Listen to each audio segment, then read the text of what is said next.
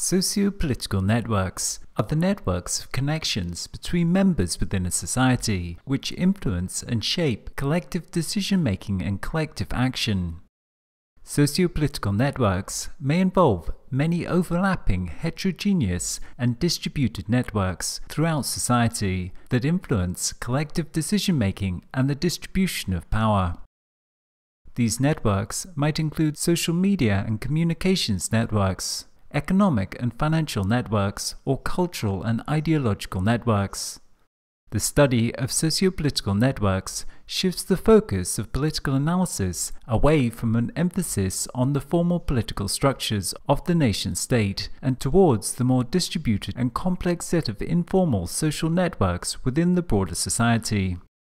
The network approach to political science adopts a relational paradigm where social and political phenomena are understood in the context of the relationships between people and groups, which are seen to produce the outcomes that interest political scientists. Such networks are typically non-linear and involve emergent phenomena. As such, the tools of political network analysis differ from the more traditional methods used within the social sciences, namely those of statistical analysis, by looking at and visualizing whole networks of connections. The significance of network theory as a tool for studying socio-political phenomena has greatly increased as of the past few decades, with the ongoing proliferation of network forms of organization, as industrial societies are becoming transformed into network societies. Network society is the expression coined by social theorists in relation to the social, political, economic and cultural changes caused by the spread of networked digital information and communications technologies. The theory of the network society has been expounded upon by a number of thinkers, most notably the sociologist Manuel Castells in his book The Rise of the Network Society. In his interpretation, the rise of networks as the dominant modality for socio-political organization reshapes social structures as they no longer need to be tied to physical space, but simply to networks of information and communications flow. Traditional organizational structures, based on geographical proximity and the synchronicity of time, come to increasingly exist alongside a new space of networks, where space is compressed and time becomes asynchronous, what Castells calls the space of flows and timeless time. These new organizational structures become based on the processing and exchange of information and ideas. Ideas become reified through information technology to make them something greatly more important in the immediate workings of society. The theorist Van Dijk likewise looks at how a combination of social and media networks shape society's primary modes of organization and most important structures at all levels. He compares this type of society to a mass society that is shaped by groups, organizations and communities, the so-called mass, organized in physical co-presence.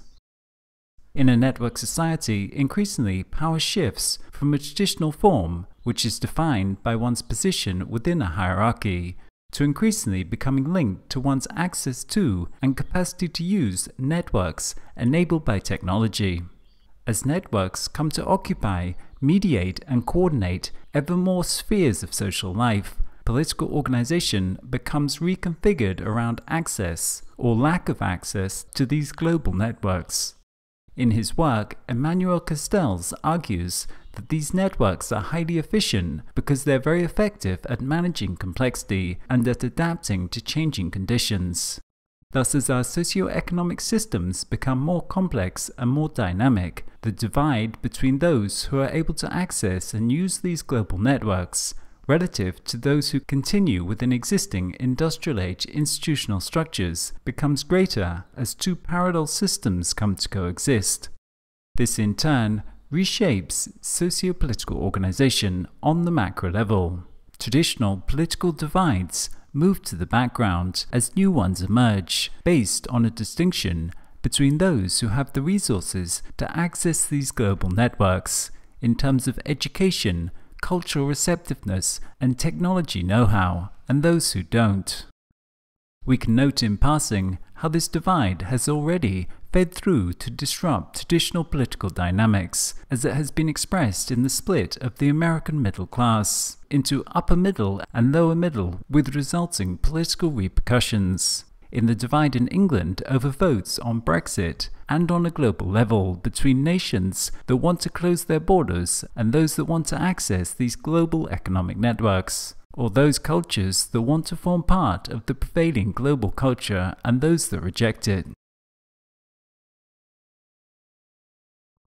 This change in the underlying structure of socio-political systems then in turn requires a recalibration of methods and models within the social sciences in order to maintain relevance. Before dealing with specific models, this change in approach first requires a reconfiguration of basic assumptions. Network theory is a relational paradigm. It is looking explicitly at the relations between actors. This is in contrast to a more traditional paradigm that focuses on discrete entities, people and organizations. Most of social science, political science, and policy making to date is done based upon datasets that consist solely of data about individuals and their properties. This is, of course, only half the picture. Just as important is how those people are interconnected. We are increasingly waking up to the fact that we've been doing social science and policy making as if we were dealing with groups of people who had nothing to do with each other.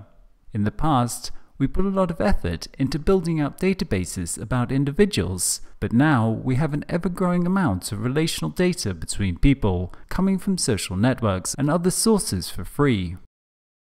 In political and social science, we tend to focus on well-defined organizations, as these formal organizations are easier to identify and they limit the number of entities that we need to deal with to a level that is more easy to comprehend. However, this focus on the parts of the system can work to blind us to the complexity of the real situation. Viewing things in an object-based paradigm leads to an incomplete understanding and ensuing incomplete policies guided by this insight. Most notably, it leads us to focus on the centralized formal institutions of political organization, but blinds us to the complexity of the multiplicity of distributed, informal, overlapping networks that make up any society.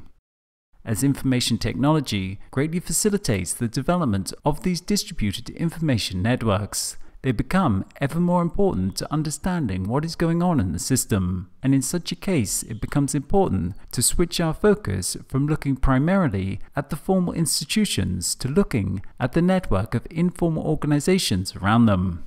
Society is just as much about who you are as with whom you are. When one continues with a focus on the parts, when connectivity increases, then things stop making sense.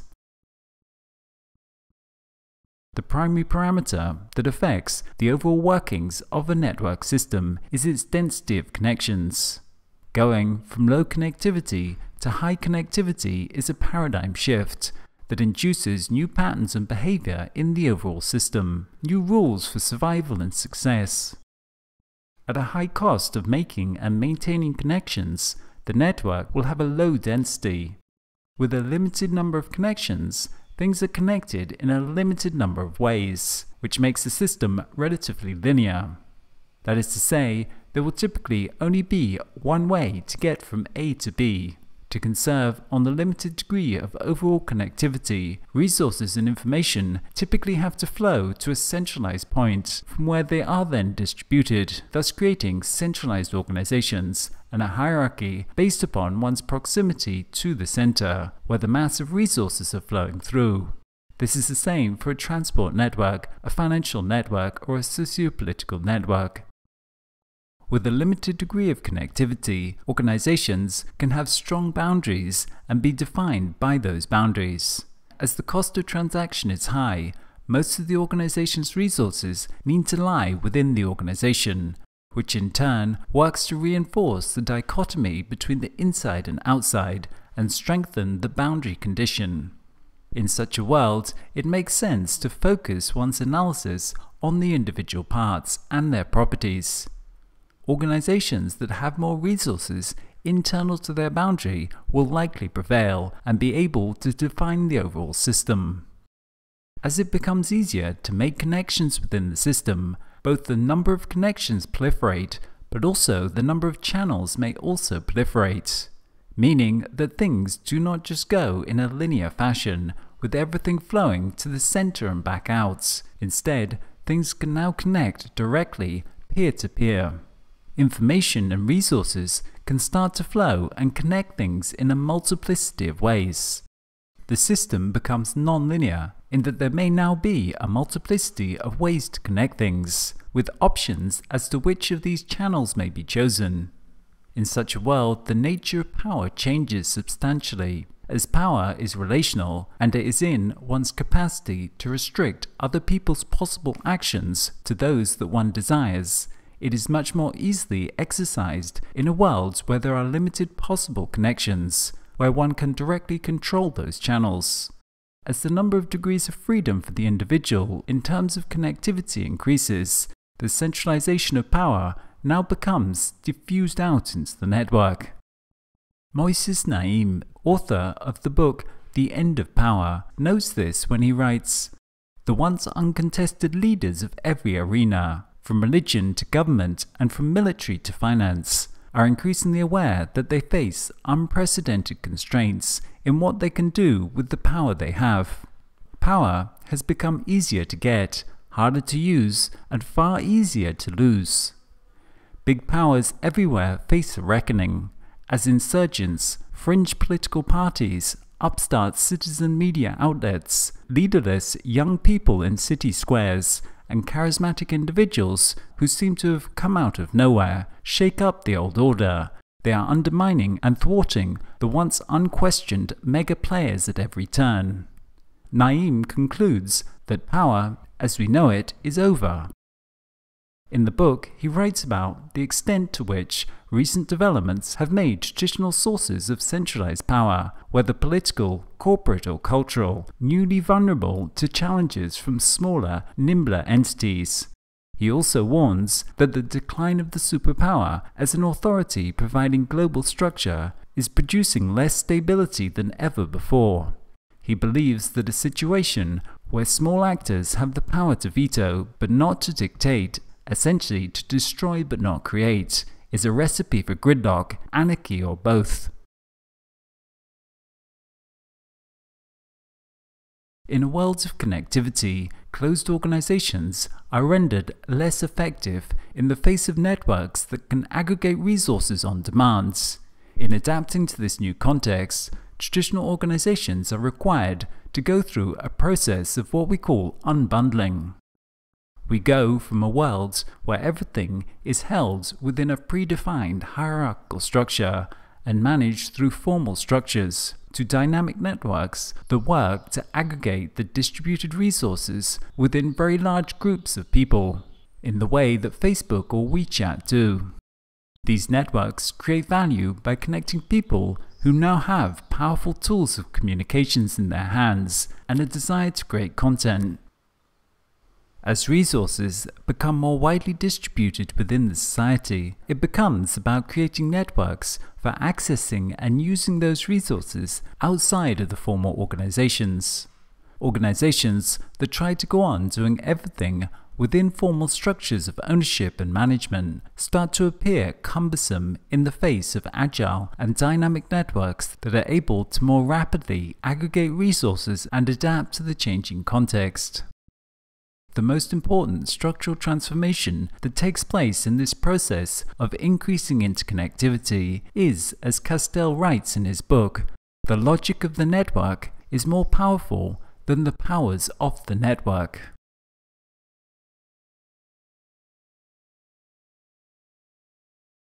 When connectivity increases, it is possible to access resources external to the organization more easily. Thus, sharing resources across the network becomes greatly more viable. The result of this is that the amount of resources that can be easily and quickly accessed on the network becomes greatly larger than what may exist within any one organization. The network as a whole becomes greater than any of its parts, and those who can orchestrate networks become more powerful than those who can control any of the individual formal organizations within it. Traditional organizations come to find themselves embedded within and increasingly constrained by these global networks. The internet is a classical example of this. More information can now be accessed on the internet than any organization could possibly have. This has shifted the balance of power away from these organizations that once had the information, like universities, governments, intelligence agencies, etc., towards anyone who can access the network. But equally, it shifts it to those who can orchestrate these networks. Organizations like Google or WeChat that orchestrate people's access to that network are greatly more powerful in shaping people's perception than any formal closed organization. None can own or control the network, but those who can orchestrate it become the new superpowers.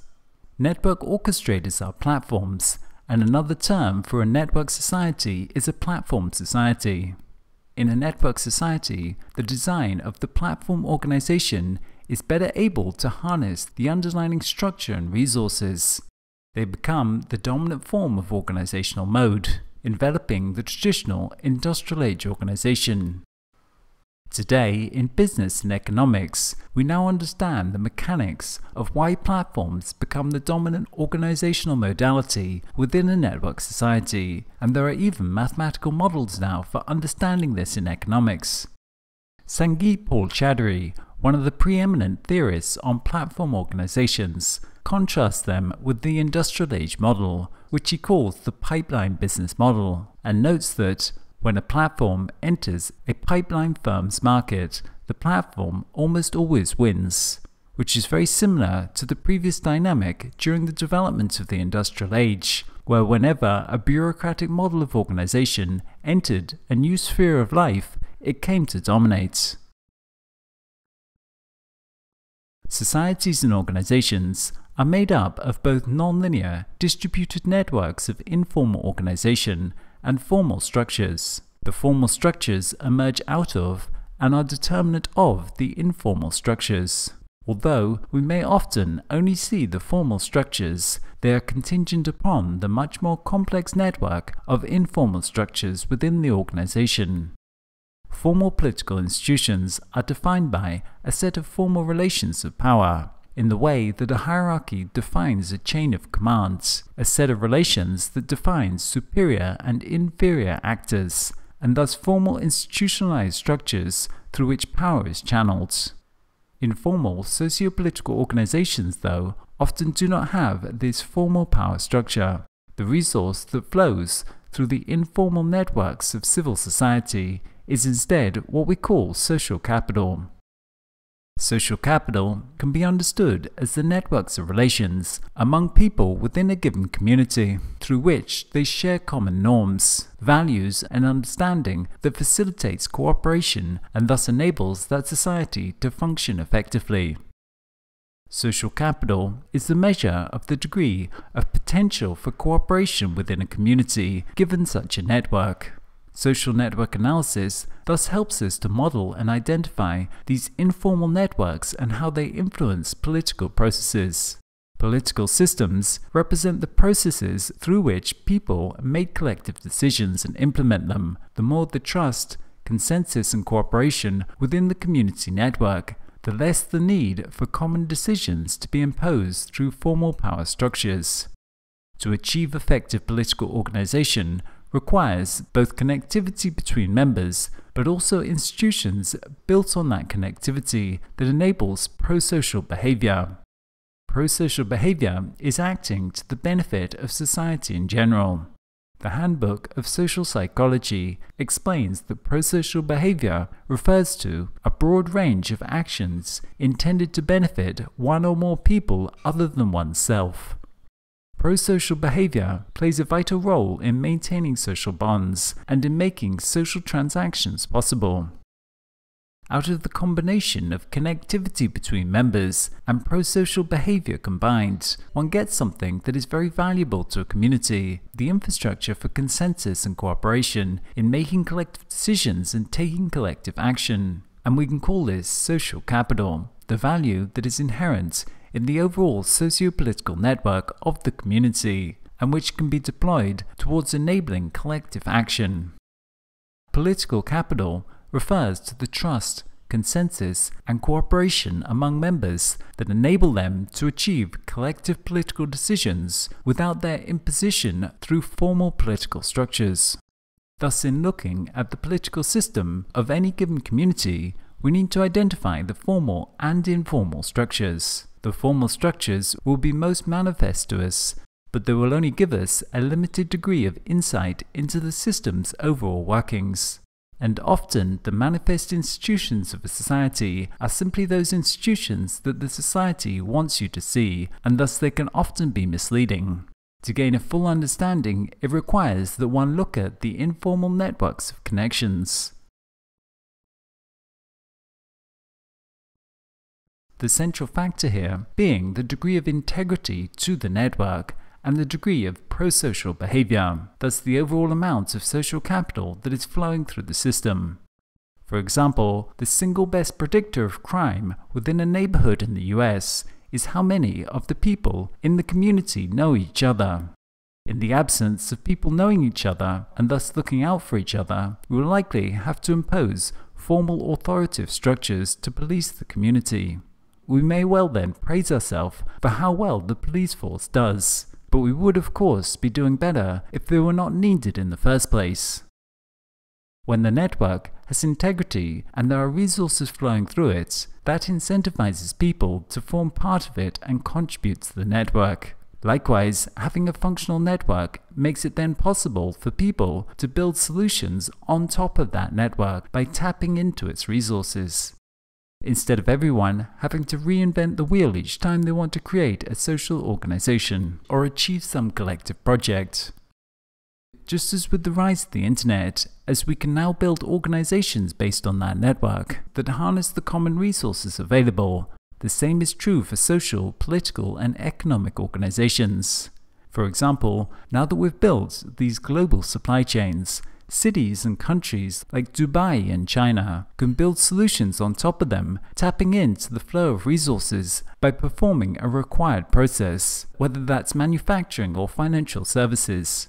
The same is true for functioning social networks. Once people within the community are connected via information technology and there is a limited degree of social capital, one can build solutions on top of this, like apps for people to report graffiti and potholes, to make local decisions that they care about, etc. In such a case, the emphasis shifts from the formal political structures of control and management and the provisioning of discrete public services to the integrity of the social network and fostering the flow of social capital that is available on the network so that people can build their own solutions on it.